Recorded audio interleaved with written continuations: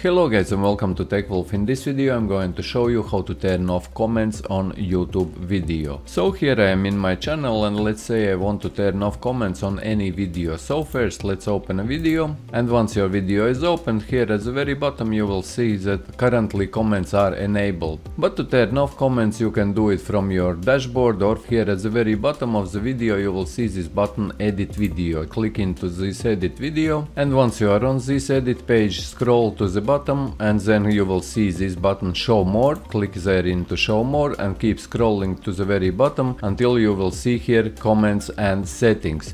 Here as you can see currently it is on. Just click on this off and click save. And now if we will open this video in YouTube and scroll down, you will see that comments are turned off now. So yes guys, this is how you turn off or disable comments on YouTube, and if you found this video useful, leave a like, share this video, subscribe to the channel if you are new, and see you in the next one.